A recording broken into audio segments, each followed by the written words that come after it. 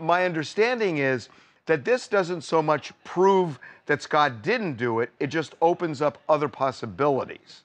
Well, it opens up other possibilities, but also it comes on the heels of a hearing that was done, ordered by the California Supreme Court at the same time that, or roughly the same time, contemporaneously with reversing the death sentence. When they reversed the death sentence, they did it on the basis that the judge had used the wrong standard during jury selection. He basically excused any juror who was against the death penalty.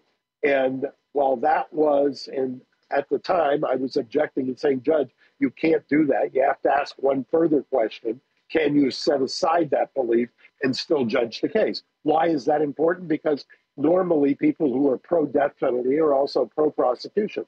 So then there was a hearing that was done as the juror misconduct, along with the juror that was nicknamed by the media Strawberry Shortcake. That judge denied the hearing, but it became apparent during that hearing, I think, that there was no there when it came to the evidence. And I think that's probably what intrigued the Innocence Project. And frankly, to some degree, I'm gratified that after 20 years that a third party's taken a look at something that I thought was an abomination in the first place. You could go through what the purported evidence of the case was, and I could debunk it.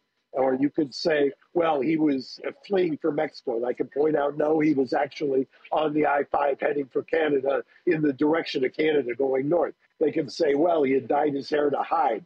Say, no, he was doing that because he was trying to continue to work and he didn't want the media haunting him when he was a salesperson on the road. You could go through and say there was no forensic evidence in the kitchen. You could debunk all of that. And ultimately what somebody would say to me is, well, I don't care. I used to have a boyfriend that was just like him, and I could see where he would have done something like this. And so there was this idea that because of the cheating, that made him guilty of murder. And there was never any compelling evidence that he was, that number one, that he was in any way connected with her disappearance, let alone of her murder. I welcome this. I think it's about time that he get a fair shake and a new trial.